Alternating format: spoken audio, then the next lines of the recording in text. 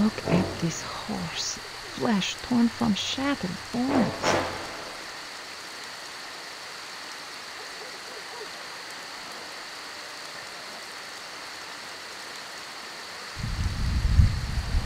The smell of werewolves is overwhelming. They are all around us.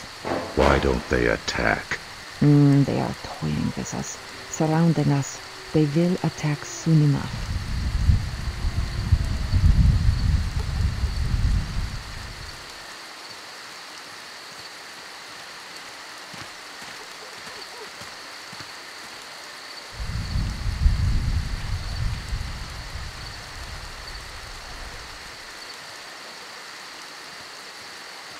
It's a vampire! Staked through the heart. Is it holding another stake? Why would a vampire carry a stake? A civil war among the vampires? There's a werewolf carcass over here. Must have been quite a fight.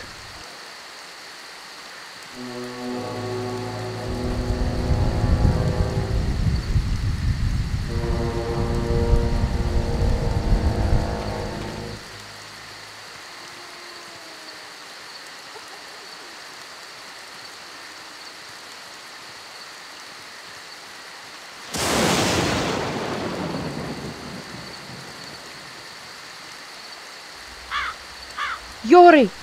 We have come from village Falkenberg. We are traveling to Castle Gstaad.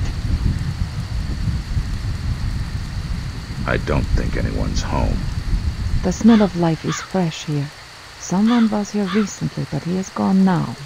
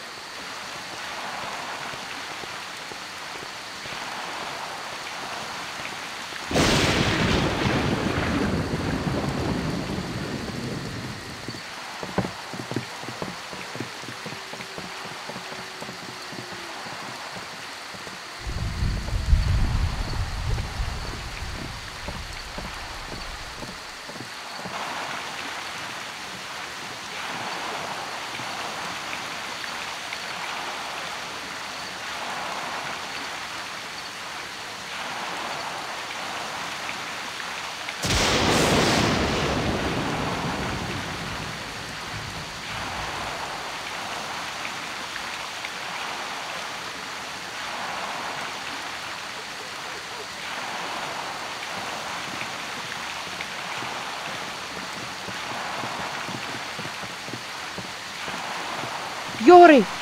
We have come from village Falkenberg. We are traveling to Castle Gstaad. Please come in. These woods are dangerous.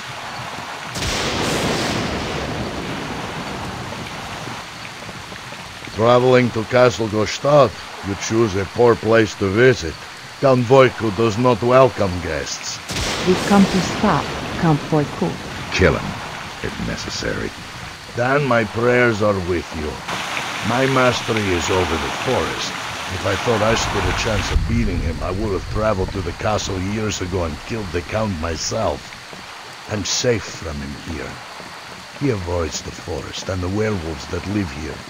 In an ironic way, I owe those beasts my life. My people once were gypsies, well versed in the darker arts. One of our talents was the art of skinwalking.